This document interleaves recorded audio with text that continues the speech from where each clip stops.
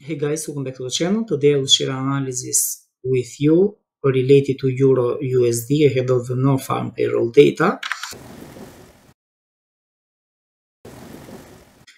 Today's market focus is solely on the Non-Farm Payroll data. The US is expected to report 160k jobs versus the previous 140k. And based on this data, the market will also speculate about a potential rate cut during the FOMC meeting scheduled for Wednesday, September 18th. We are going to look at a technical and a fundamental perspective today on Euro USD. And I would like to begin on a lower time frame, which is also the time frame that I'm going to pay close attention to today. The price broke out during these days above the wedge pattern and is signaling for further growth. However, we must be very careful as long as we are ahead of the non-farm payroll data, and we can face two aggressive scenarios in both movements. For the moment, Euro USD is approaching the top of the wedge pattern and it can wait in this zone before the next move. Seen in this perspective, we have two possible scenarios based on the non-farm payroll data. If the non-farm payroll data meets or exceeds expectations above 160k, then we may see USD likely to strengthen. The market may then anticipate the Fed to cut rates by only 25 basis points in September meeting.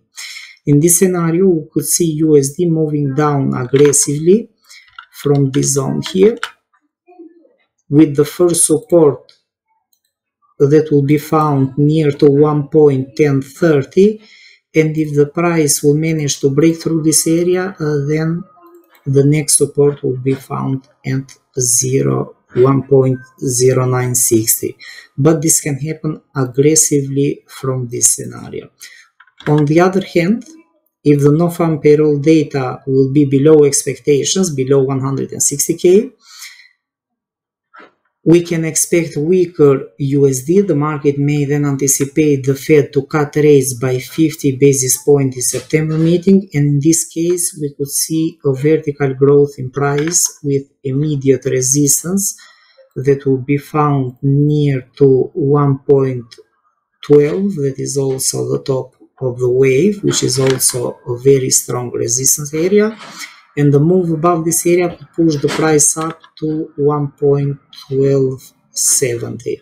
So this is for the bullish scenario that we may face on Euro USD.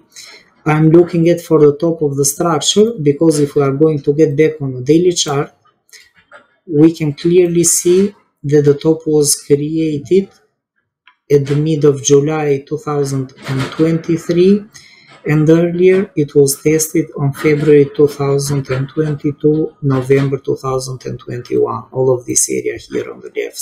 So that is why we have to expect any pause even if it moves up.